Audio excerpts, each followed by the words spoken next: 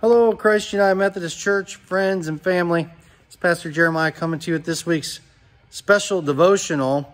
And the last several years we've been doing the Jewelry for Mission sale here at the church. I found a way to use the Jewelry for Mission sale as something to kind of spark some thinking or to open new thoughts. And as you can see behind me here, all these tables are completely filled with jewelry.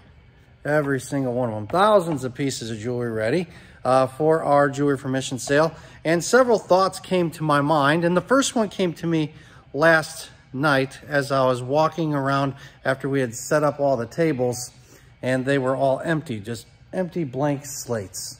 Tables ready to receive the jewelry that has been donated and collected from so many hands and so many people to do ministry and mission in the kingdom. And a lot of times, as I was thinking about that blank slate. Those tables look so bare, so empty, especially given how much jewelry is going to be placed on them. And it really kind of started to spark a thought in me, how we are all blank slates. In fact, each one of us is God's creative handiwork, able to do so much more than we imagine when we allow God to use us. And so oftentimes we start the day and we think we got all this stuff we got to do. And I started thinking, what if we just started the day with an empty slate to see what God would do? To invite God into using us, into building his kingdom, his handiwork, his craftiness that is explored and expressed in and through each and every one of us. What if we started the day open to what God was going to do? And then the empty tables started to speak in another way to me.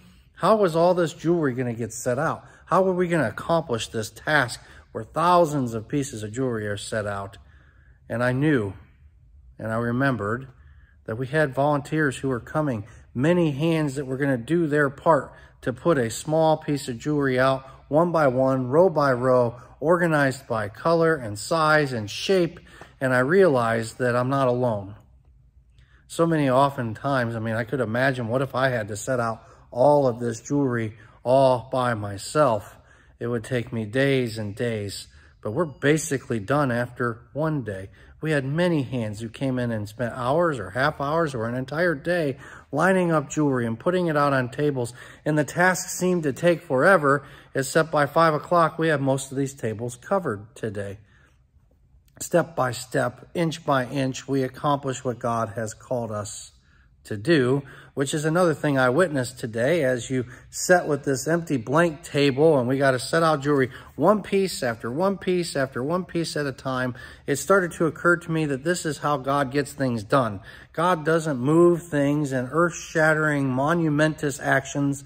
More often than not, God moves things inch by inch, piece by piece, little step by little step. Change in our lives comes slowly. And more often than not, we see God in the rearview mirror, not in the present moment where we're dealing with our own struggles, worries, anxieties, fears. That God is already building something. God is creating something new in each and every one of us and building something on the blank slates that are our lives. And so much like these tables, there's a purpose, and God will work all things out for God's glory. And we need not worry so much about trying to get things done ourselves, but instead rest in the fact that God will get it done. What God's work is needed to be will be done in and through us if we just take it step by step, inch by inch, and we do our best in the moments that we're given. Blank slates and empty tables and many hands and all these pieces just kind of reflect with me as I'm wondering about this jewelry sale this week, but more importantly, wondering how God is at work in this ministry of $2 jewelry and how God is at work in the bonding and an experience of this. And I started to think about that as well. Is it just about raising money and selling jewelry? No, it really isn't. The community of God gets to come and join. But people from our community enter through this church and encounter us. People here at Christ United Methodist Church and volunteers from our church and our community and our friends, and they encounter something that raises awareness to the ministry and mission of our churches globally. to be the hands and feet of Christ throughout the world. As you walk in the door, there's a sign that's the entire globe showing where all the ministry is happening from this sale taking place right here in Oregon, Ohio. And it reminds me how interconnected and connected we all are with the church throughout the world. It's not just about what we're doing here in Oregon. It's something greater. And it's not just about our church here at Christ United Methodist Church or your church, wherever you may go.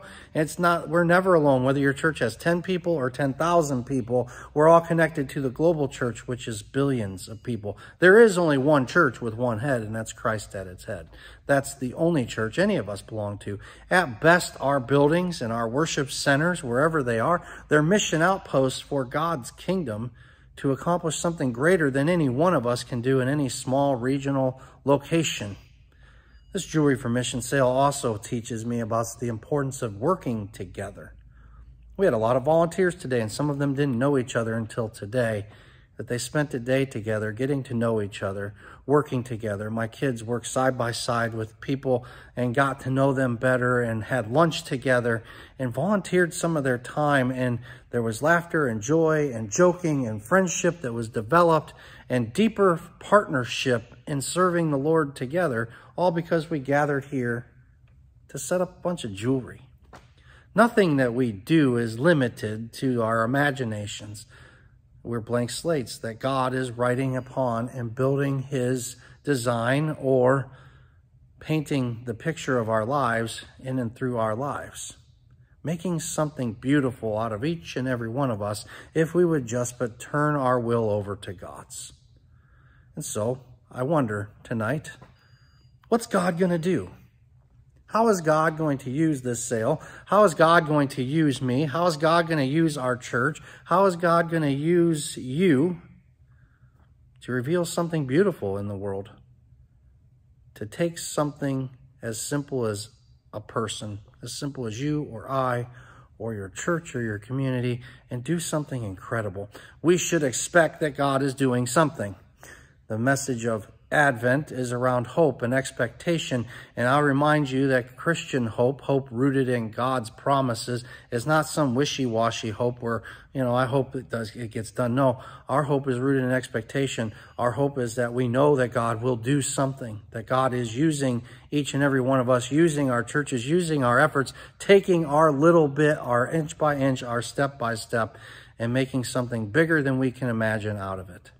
And so no matter what you're facing today, no matter what you're going through in your lives, I want you to take that step by step, inch by inch. Know that God is working and will continue to work in and through you, through the efforts that you take, no matter how small those actions may take, just like little pieces of jewelry on a piece of table. Will you pray with me?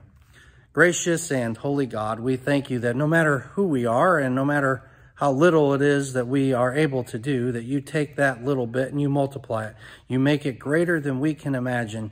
You can take the empty tables that are our lives and make something beautiful out of them.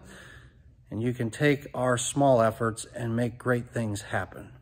We ask that you would give us peace throughout this day and throughout this week, that we would be those whose eyes are singly focused on your will in our lives, that we know that mission occurs beyond the four walls of our local churches, and that we are focused on you globally throughout the world, in and through all things. In your gracious and holy name we pray. Amen. Have a great week. Hope to see you at the jewelry sale Thursday, Friday, Saturday, and Sunday. Talk to you soon.